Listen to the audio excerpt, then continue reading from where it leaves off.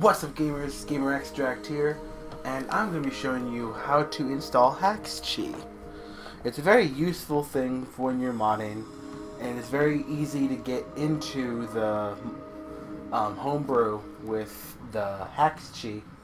So I just wanted to do a quick tutorial, because I did promise some people in the last video that I was going to make this tutorial.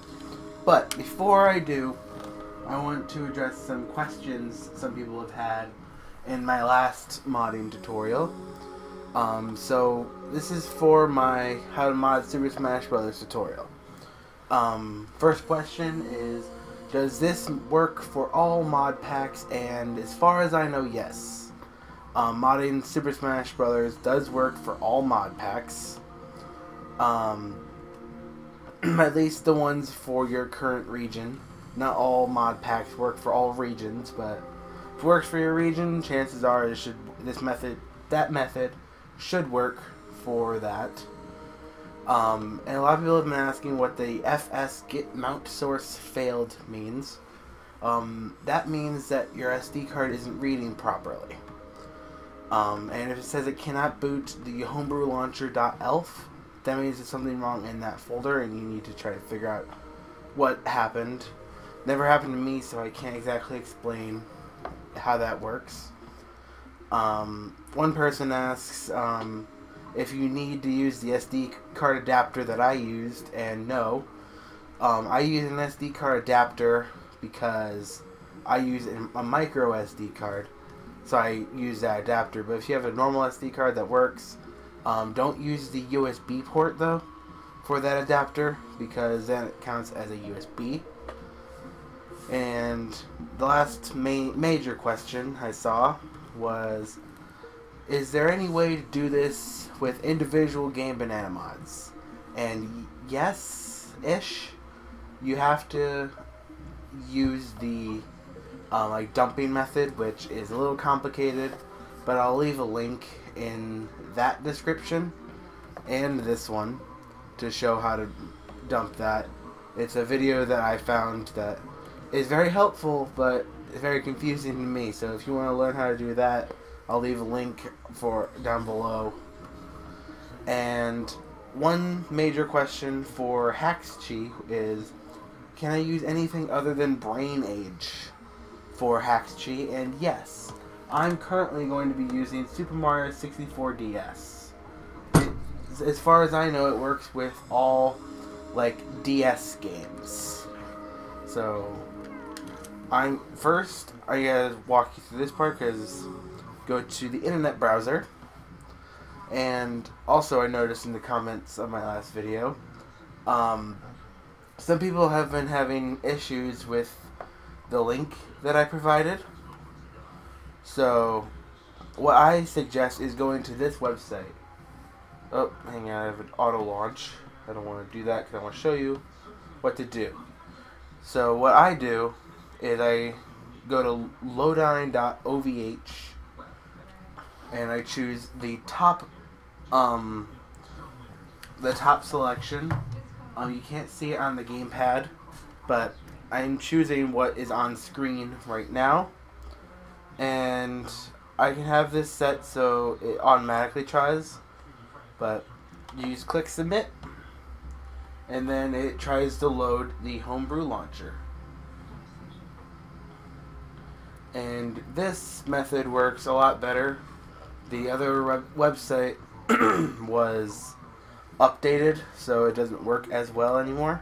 When I made that tutorial, but now we are in the homebrew menu, and this is what mine looks like. Yours should look very similar. I'm just showing you everything that I have.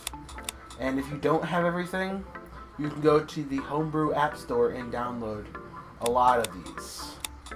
So if something doesn't work, if you at least have the Homebrew App Store, don't use the Homebrew App Store Dark, because for some reason that likes to glitch out on me. But the normal Homebrew App Store worked just fine for me. So go to that and download whatever it says you need. And you see right there where it says Haxchi installer. You're going to click on that and then load. I'm not sure if it's going to show everything on my gamepad. If not, I will record the screen. Okay, it's showing everything. So you can see right here I'm using Super Mario 64 DS. So you cannot use the touchscreen, I forgot. But you'd press A, and it'll remove the game. So you cannot play this game while Haxchi is installed. So you have to reinstall the game in order to play it again. So delete and then reinstall, for example, Super Mario 64 DS in order to play that, and then just do this method again when you want Haxchi. And then you press A and make sure it's all working properly. Alright, and then Haxchi is done. You just wait for everything to be finished. And there we go. You don't press anything, it takes you back to the menu itself. And now it's coming back to the Wii U menu. And once that's done, then you're going to be able to use your Haxchi whenever you want. And for people who don't know what Haxchi is a way so you can get to the homebrew menu without using the browser method like I showed you. I already had Haxchi installed, but I had to get rid of it, that way I could do the tutorial. So you can delete your game and then reinstall it, because that's what I did. But now I'm going to go and... oh wait, I can't exactly show you, hang on.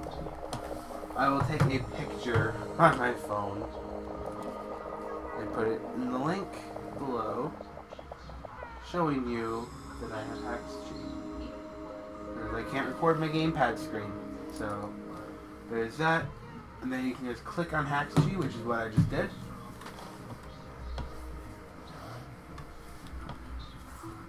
And there we go. Haxchi is opening, and a lot of people say it's a 100% chance of getting into the homebrew browser with Haxchi, but to me I'd say it's about maybe a 90% chance, because sometimes it does crash when you try to log in.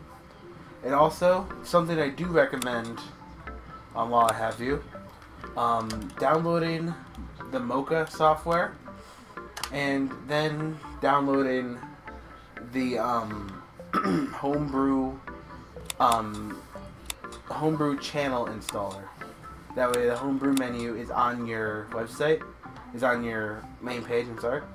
Alright, go on the main page, because once you install Mocha, then Haxchi will crash your system if you try opening it up again.